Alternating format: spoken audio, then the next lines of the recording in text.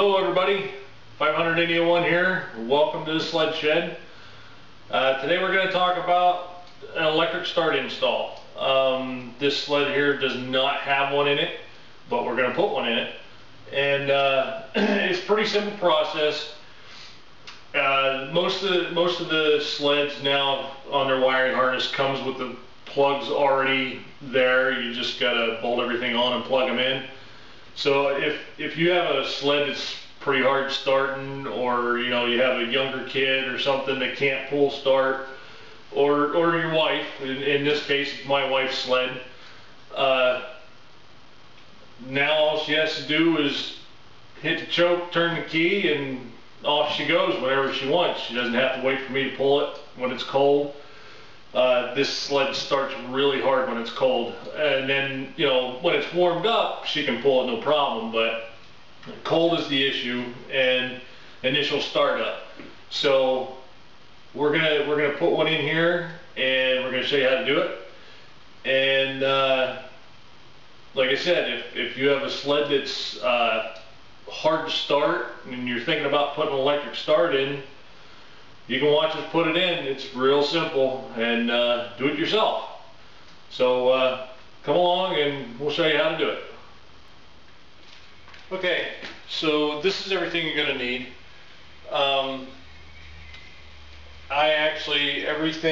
Everything you see here came off of eBay, believe it or not.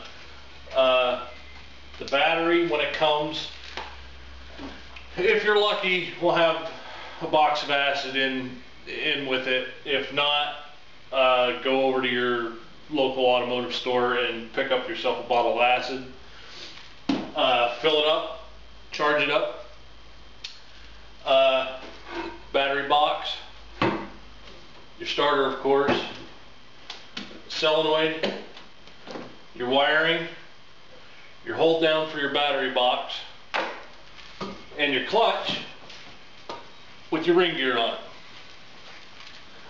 Now, if you get lucky, if you check the back of your clutch and it's threaded, all you have to do is get the ring gear.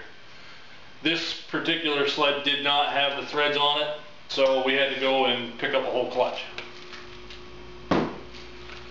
And specialty tools for this, you're going to need a clutch puller. And they're model specific, so you're going to have to look for it if you don't have one already. And that's that. So let's get ready and put her in. Okay, so first thing we got to do is take the clutch off.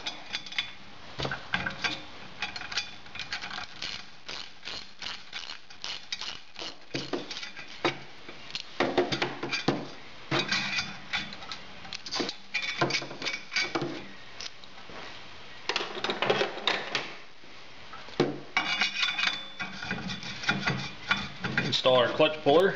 Now these sometimes can be a real problem, but this clutch has already been off, so it's going to come off easy. And if you have the tools, the best thing to use is an impact gun.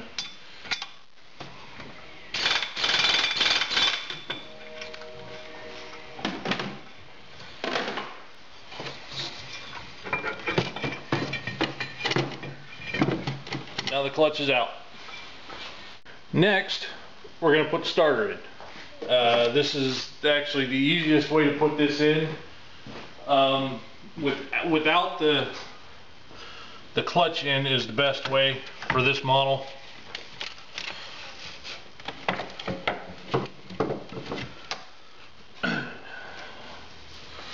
Put some bolts in here.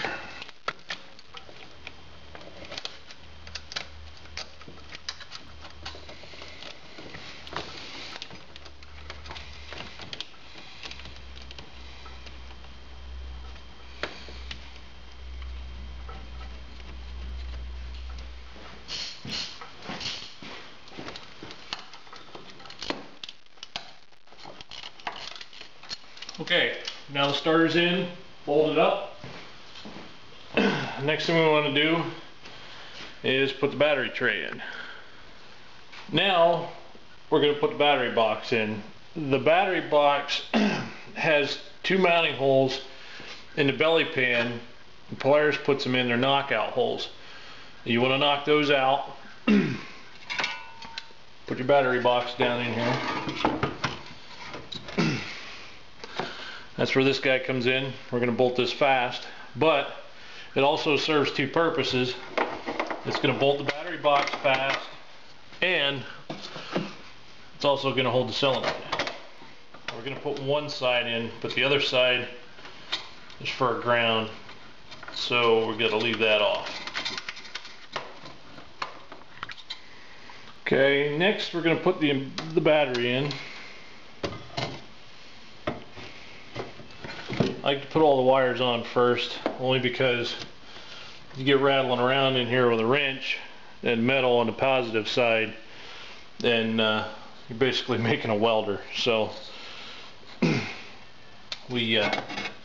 I put those on first. I don't know, other people can do it differently, but that's the way I do it. Put our hot wires on.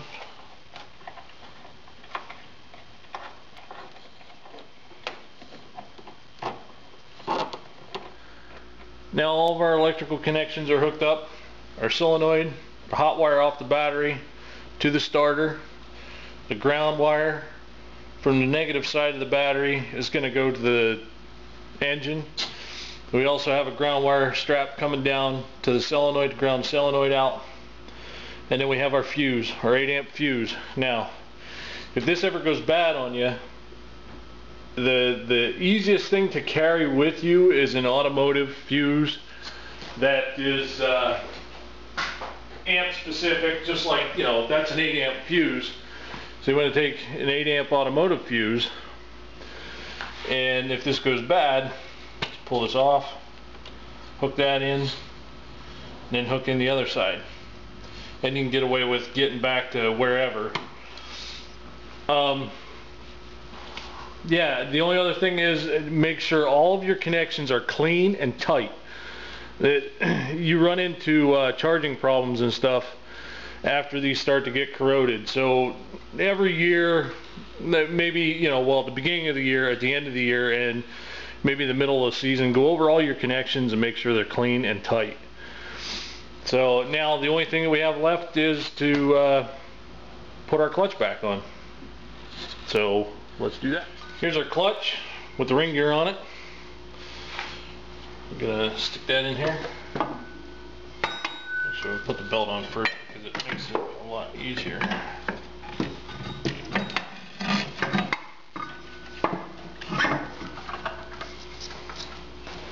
Clutch bolt.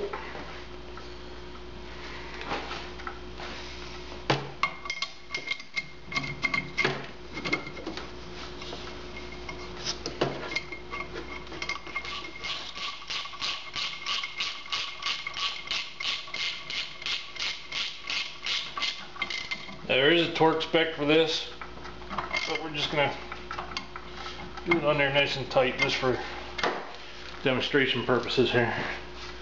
Drop the lid.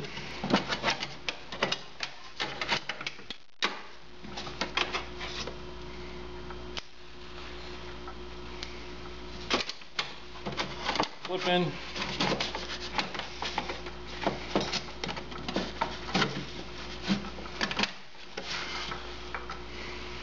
Put all your caps down. Okay, moment of truth, I guess. Let's see if everything works.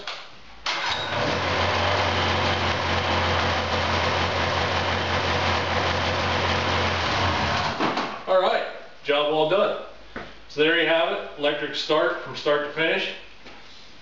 I hope you guys enjoyed it, and I hope to bring you guys a lot more. So for now, I'm 500 ND01. We'll see you out in the snow.